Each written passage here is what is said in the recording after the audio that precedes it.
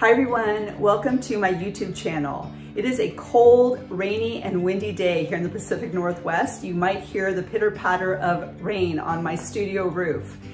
So in this week's video, I'm really excited to share a free pattern for this artwork that you will learn how to create during this tutorial.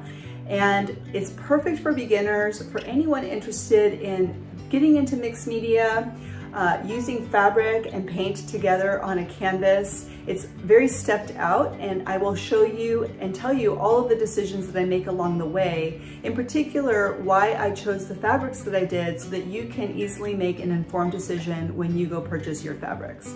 I'm going to have a list of my recommendations for the supplies, as well as how to purchase fabric if you've never done that at a craft store. I use small pieces, so again, this is a way to save on supplies.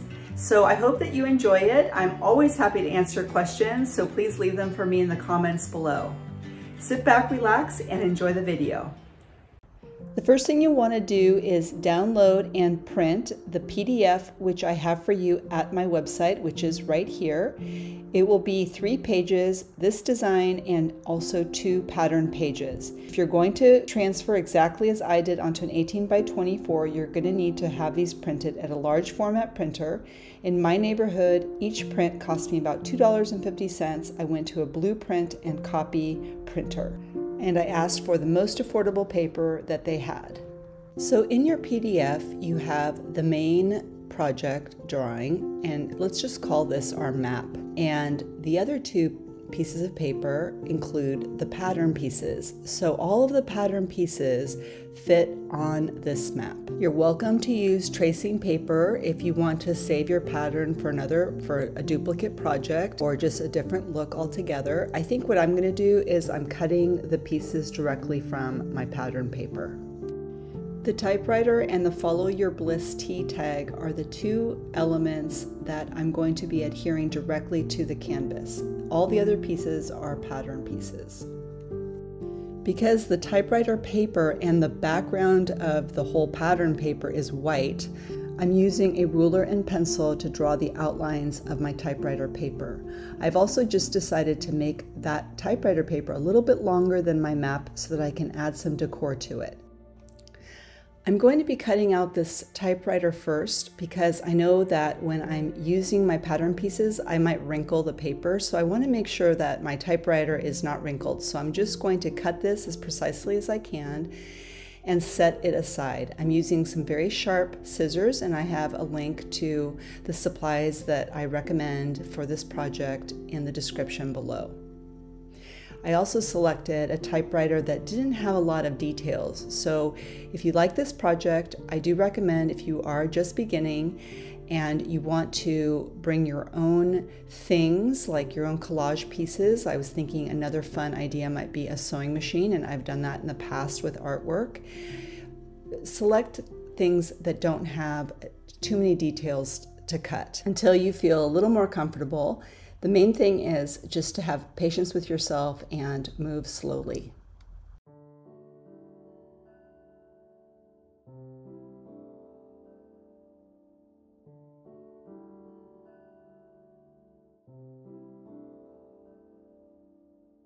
Here you'll see that the typewriter fits on the map.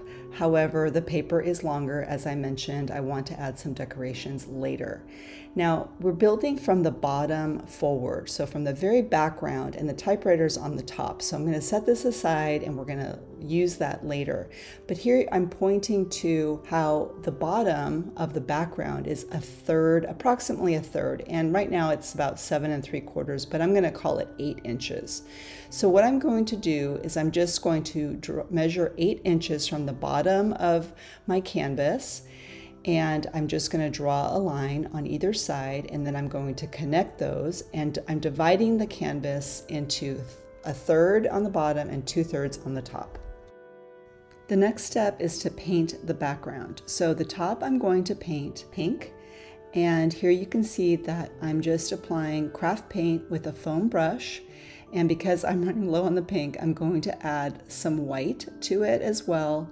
and that way I'm just extending and just lightening the color a little bit. Now I know that the typewriter is pink, but just watch the video and you'll see how the pink will work with the typewriter. Now for the bottom, I'm going to use pink's complementary color, which is green, and I've chosen something that's a little bit darker.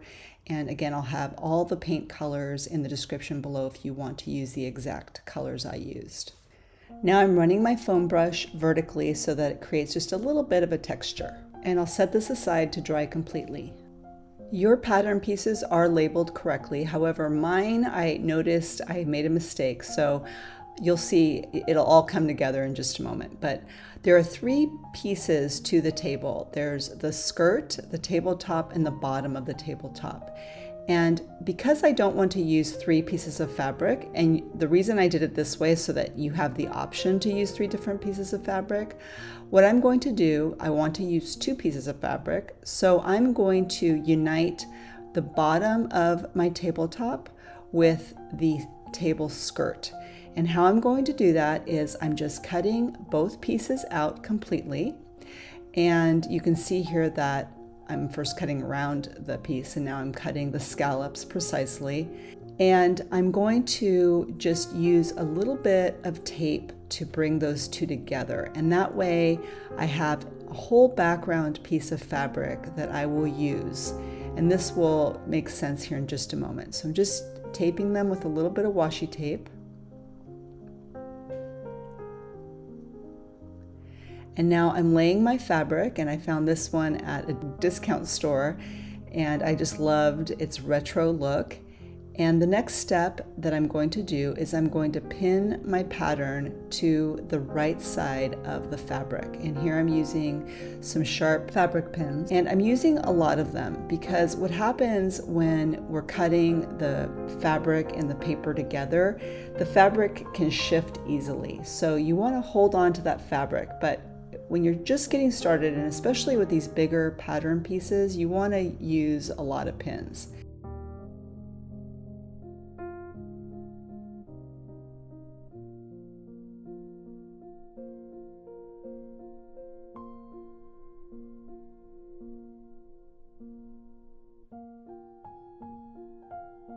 Once I remove the pins, my fabric fits on the background. So you see now that how I united those 2 pieces to create that one piece.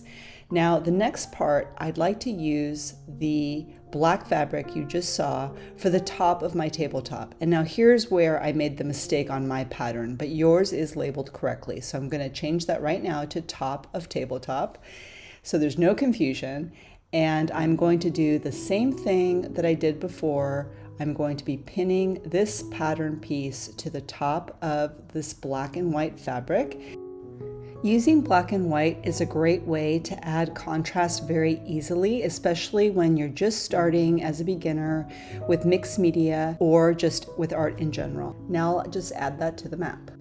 I'll move quickly through the next section. I'm just picking out fabrics that offer contrast. So the little legs of the table and the stool legs are the same fabric, and you can see I used black and white again for maximum contrast. My bench skirt has a little bit of that pink of the typewriter in it, but it also has a darker pink for contrast, and I'm using the cushion, the light pink, so that way there is a lot of contrast between the 2 pinks of the skirt and the top of that little bench. My canvas is dry completely. I'm going to move my pieces, the tabletop and the skirt, and also the little legs over and positioning them according to my map. And because I have to work from the background forward, I'm placing my table skirt and legs first, and I'm adhering it with Mod Podge in matte, and you'll have the details of that in the description. So the first step to do is to carefully move the skirt up so you have room to adhere the legs, but try not to move the position of it. I start with the bottom of the table leg and make sure that I get lots of Mod Podge underneath and on top, and make sure that the edge of the bottom of that leg also has plenty of Mod Podge.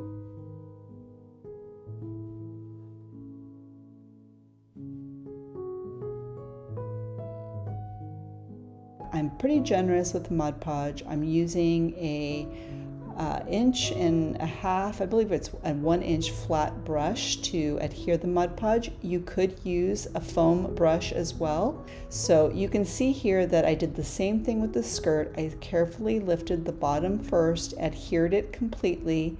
You can see I smoothed it out a little bit with my fingers, and then once the whole bottom has Mod Podge on the bottom and on the top, I'm putting lots of Mod Podge in the upper part and smoothing it out as I go, and then adding even more Mod Podge to the top.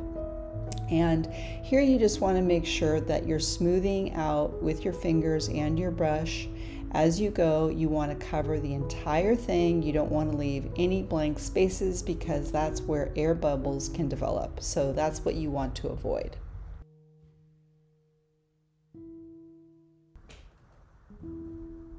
And while this is still wet, I'm actually going to bring that black piece with the white dots over as well.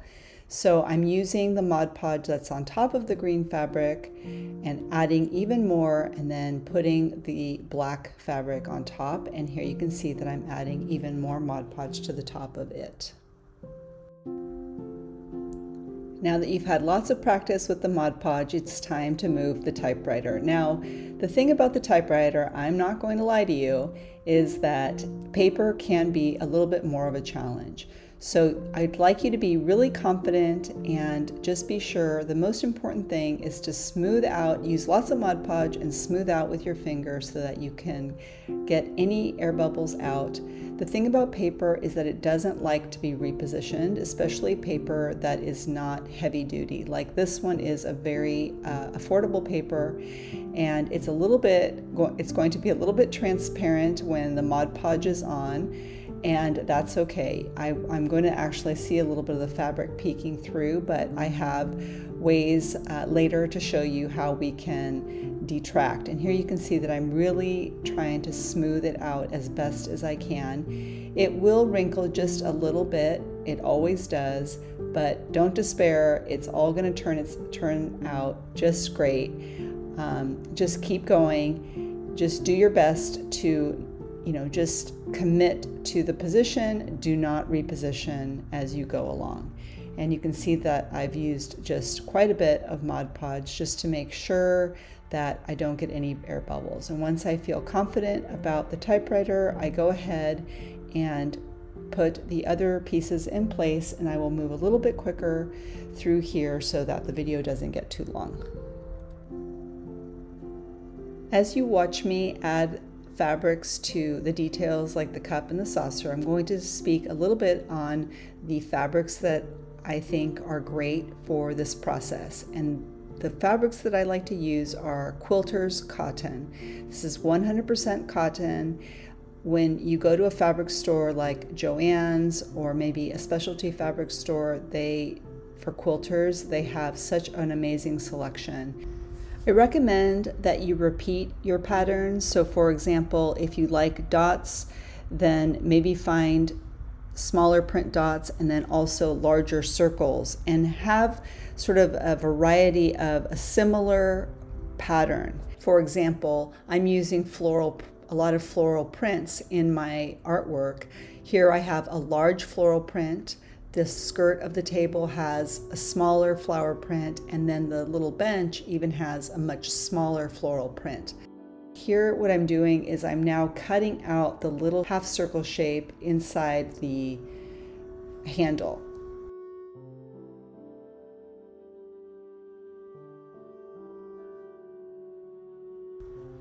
The human eye sees contrast before it sees color, so be sure that when you are selecting your fabrics that you find a variety of patterned fabrics that have a lighter, a medium, and a darker value. And like I said before, black and white is a great way to get that pop of contrast that really makes an artwork stronger.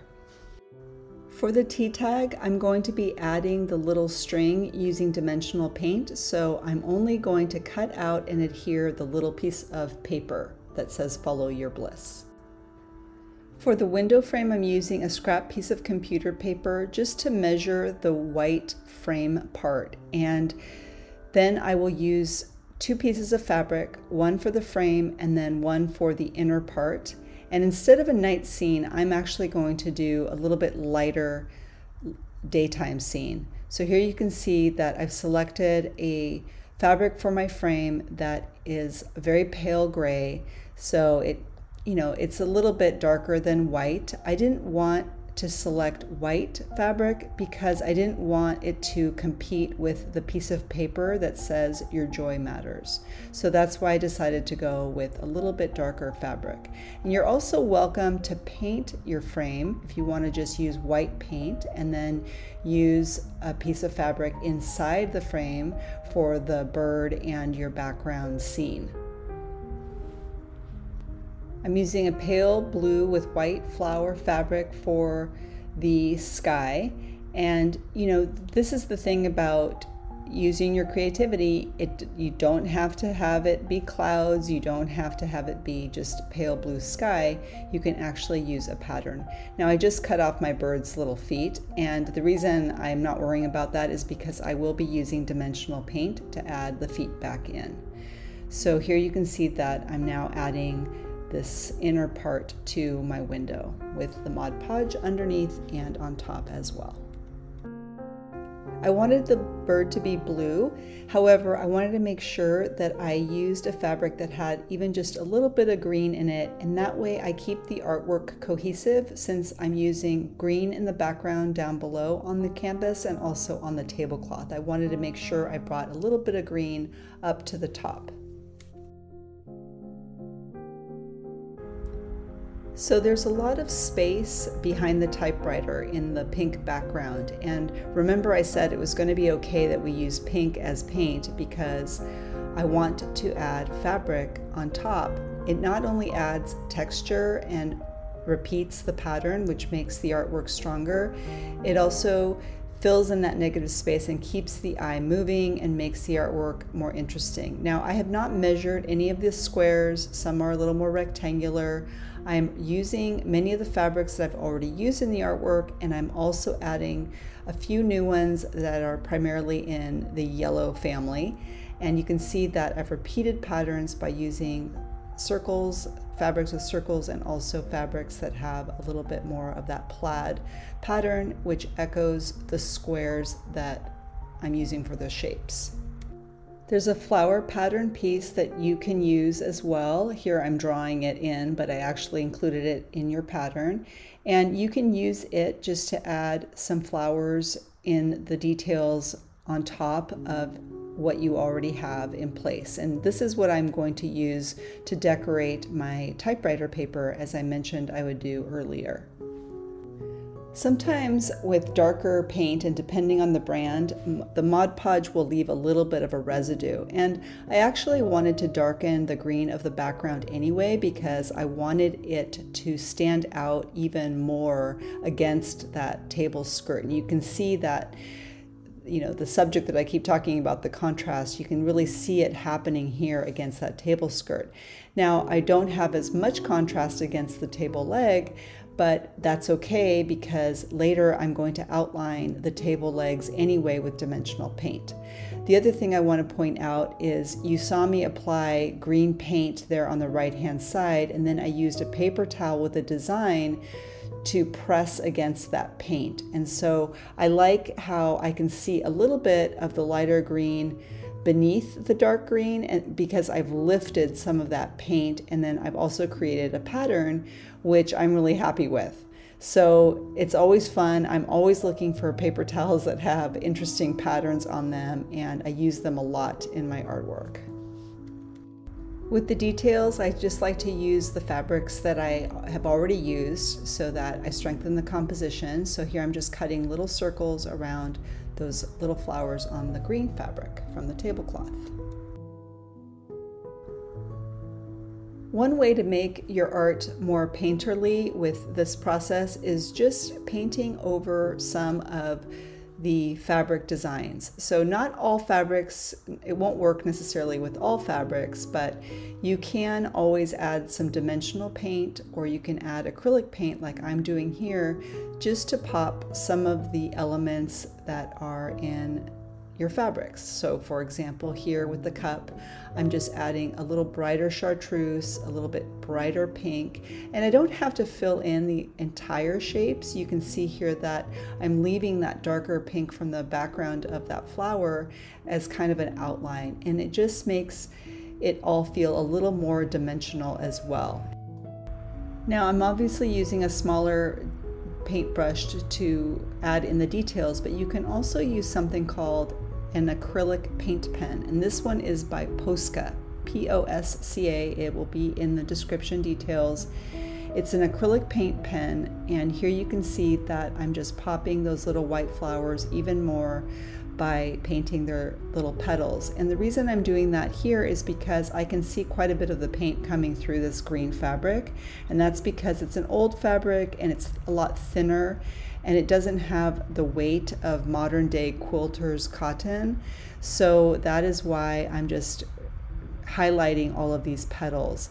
Now I highly recommend a white Posca pen, and if you're thinking about different colors, I recommend all of them. These are fantastic.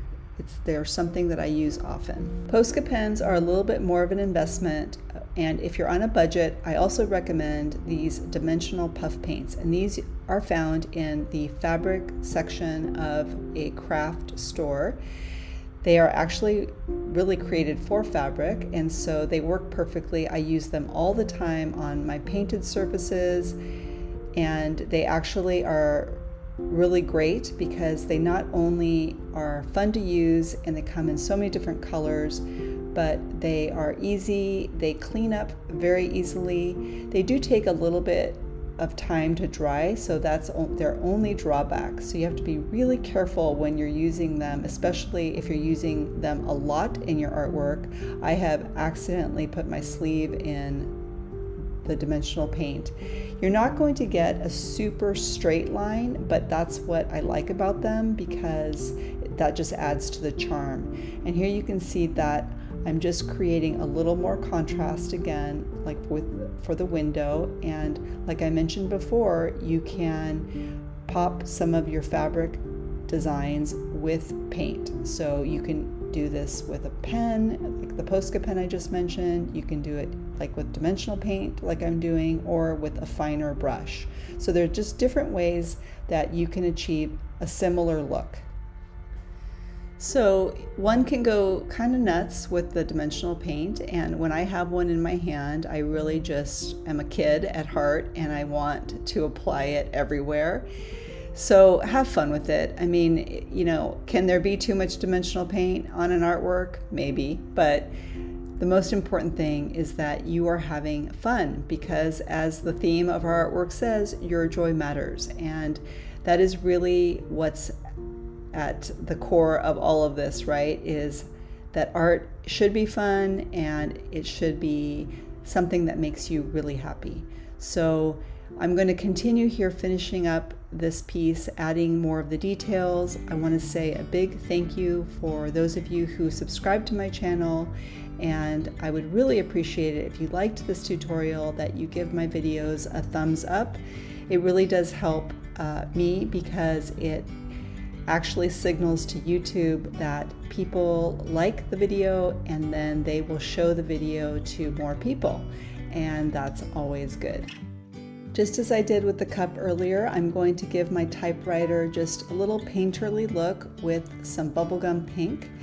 And I'm not painting the whole thing, I'm just using the brush to put some random strokes in, and it just makes it look a little more artsy. Happy creating, everyone.